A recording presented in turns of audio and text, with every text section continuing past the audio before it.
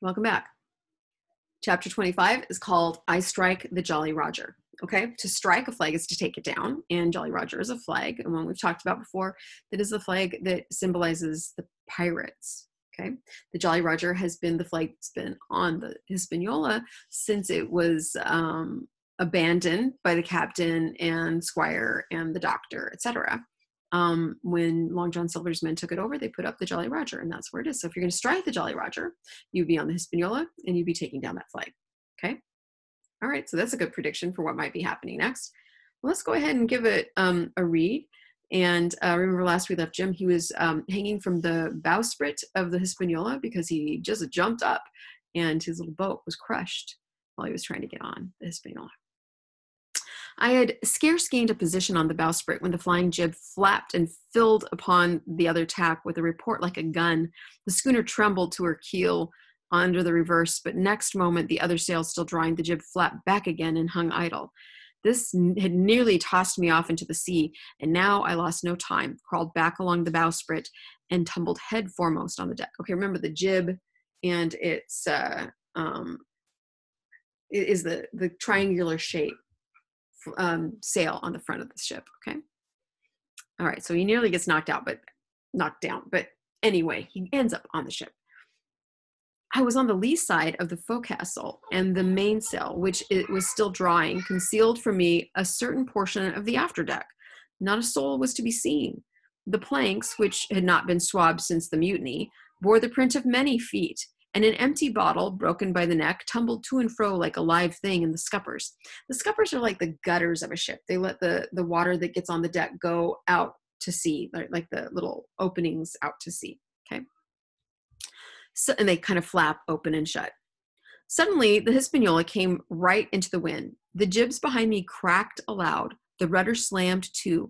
The whole ship gave a sickening heave and shudder, and at the same moment, the main boom swung inboard, the sheet groaning in the blocks, and showed me the lee afterdeck. Okay, there's two sides of the ship, the lee and starboard. Okay, and then there's the stern and the bow, right? So look at your diagram if you still have it, so you can kind of keep track of where everything is. But when the parts of the ship move, you can see in a different area. Okay, there were the two watchmen. Sure enough, red cap on his back, as stiff as a handspike, with his arms stretched out like those of a crucifix, and his teeth showing through his open lips. Israel hands propped against the bulwarks, his chin on his chest, his hands lying open before him on the deck, his face as white under its tan as a tallow candle. For a while, the ship kept bucking and sidling like a vicious horse, the sails filling now on one tack and now on another, and the boom swinging to and fro, till the mast groaned aloud under the strain. Now and again, too, there would come a cloud of light sprays over the bulwark, and a heavy blow of the ship's bows against the swell. So much heavier weather was made of it by this great rigged ship than by my homemade lopsided coracle, now gone into the bottom of the sea. So basically, the ship is just kind of being knocked around because it's not really organized to catch the wind and go in a particular direction. Everything is just kind of let loose.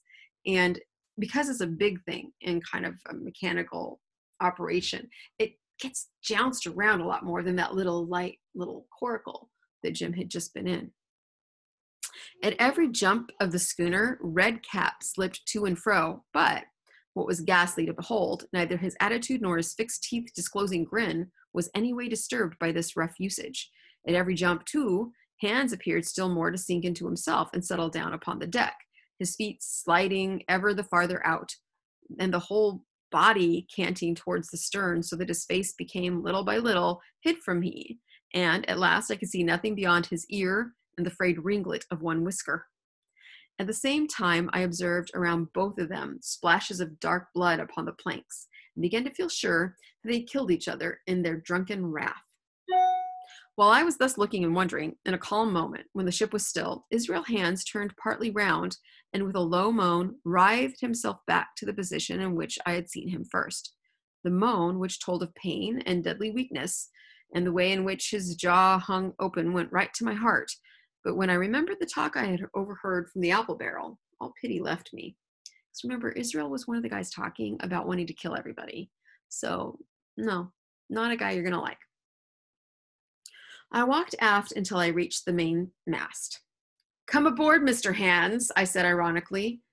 He rolled his eyes round heavily, but he was too far gone to express surprise. All he could do was to utter one word, "Brandy." It occurred to me there was no time to lose, and dodging the boom as it once more lurched across the deck, I slipped aft and down the companion stairs into the cabin. It was such a scene of confusion as you can hardly fancy. All the lockfast places had been broken open in quest of the chart. The floor was thick with mud where ruffians had sat down to drink or consult after wading in the marshes round their camp. The bulkheads, all painted in clear white and beaded round with gilt, bore a pattern of dirty hands. Dozens of empty bottles clinked together in the corners in the rolling of the ship. One of the doctor's medical books lay open on the table, half of the leaves gutted out, I suppose for pipe lights. In the midst of all this, the lamp still cast a smoky glow, obscure and brown as umber. Basically, the pirates had trashed the cabin, which was kind of nice before, and now just gross and dirty.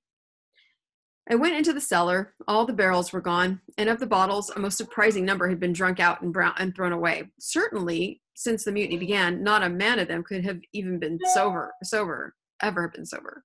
So, of all the alcohol that was on board, they seemed to have been drinking it all. For foraging about, I found a bottle with some brandy left for Hans, and for myself I routed out some biscuit and some pickled fruits and a great bunch of raisins and a piece of cheese. With these I came on deck, put down my own stock behind the rudderhead and well out of the coxswain's reach, went forward to the water breaker and had a good deep drink of water, and then, and not till then, gave Hans the brandy. He must have drunk a gill before he took the bottle from his mouth.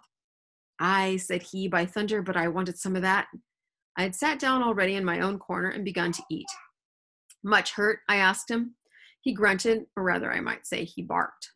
"If that doctor was aboard," he said, "I'd be right enough in a couple of turns, but I don't have no manner of luck, you see, and that's what's the matter with me. As for that swab, he's good and dead, he is," he added, indicating the man with the red cap. "He warn't no seaman anyhow, and where mought you have come from?" "Well," said I, "I've come aboard to take possession of this ship, Mr. Hands, and you'll please regard me as your captain until further notice." He looked at me sourly enough, but said nothing.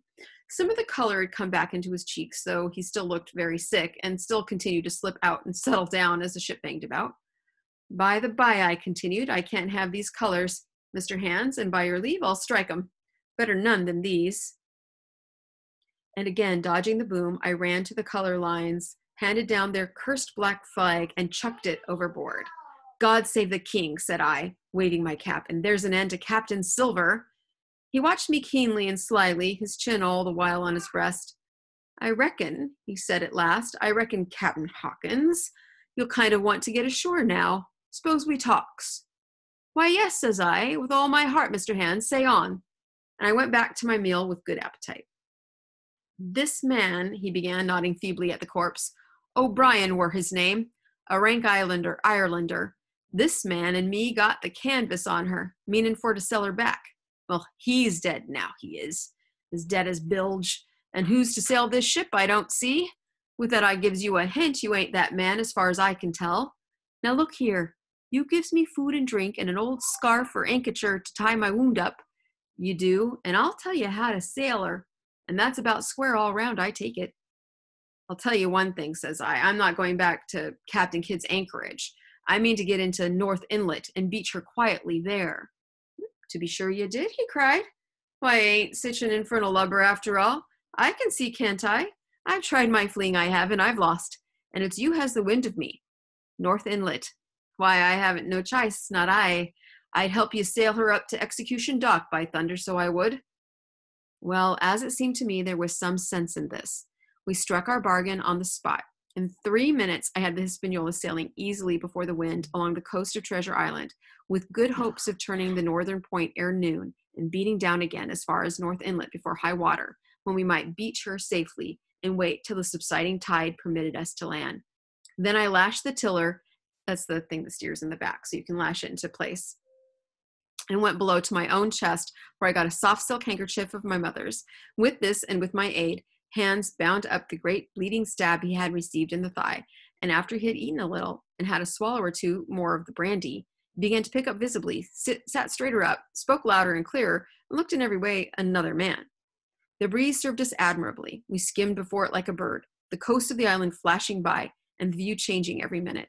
Soon we were past the high lands and bowling beside low, sandy country, sparsely dotted with dwarf pines, and soon we were beyond that again and had turned the corner of the rocky hill that ends the island on the north. I was greatly elated with my new command and pleased with the bright, sunshiny weather and these different prospects of the coast. I had now plenty of water and good things to eat, and my conscience, which had smitten me hard for my desertion, was quieted by the great conquest I had made.